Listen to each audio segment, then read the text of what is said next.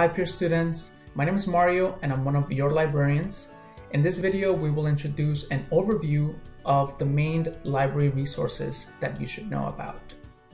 Starting in our website, this is our homepage. If you do not know how to get here, you can easily go to piercecollege.edu and there is a library tab on the left-hand side.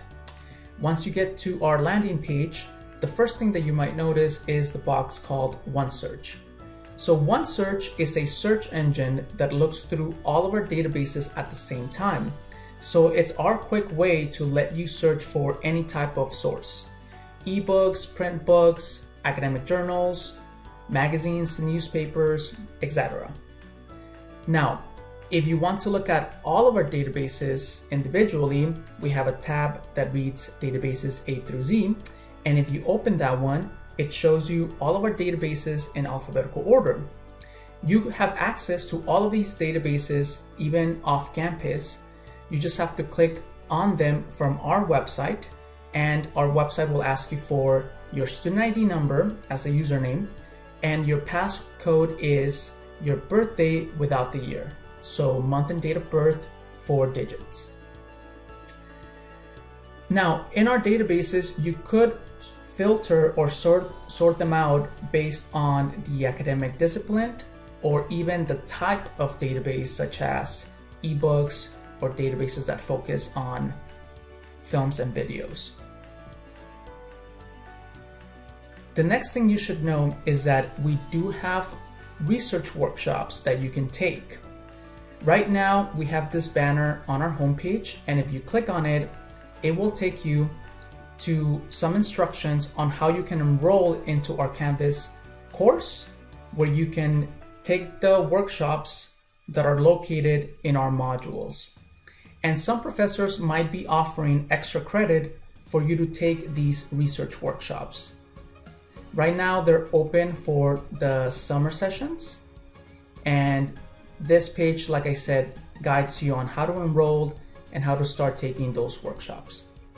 So even though the library building might be physically closed, we are open digitally through our website, and you can always ask librarians for help.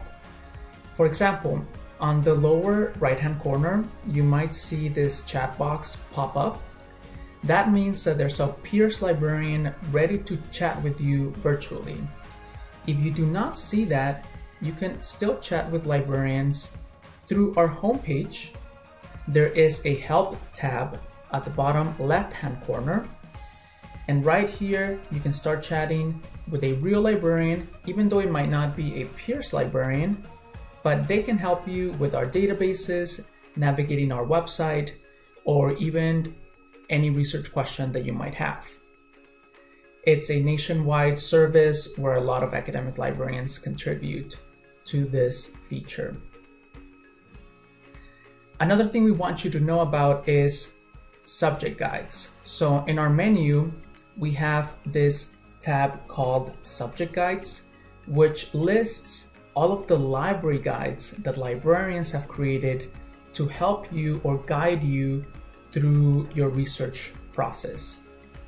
Now, most of the subject guides are focused on departments or disciplines, such as communication studies or political science, but we also have one specifically on literary criticism.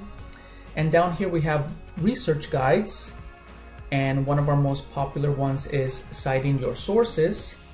So once you get started with your research papers and organizing your citations, you might need some references as to how MLA 8th or APA 7th work. And lastly, we want to remind you to follow us on Instagram.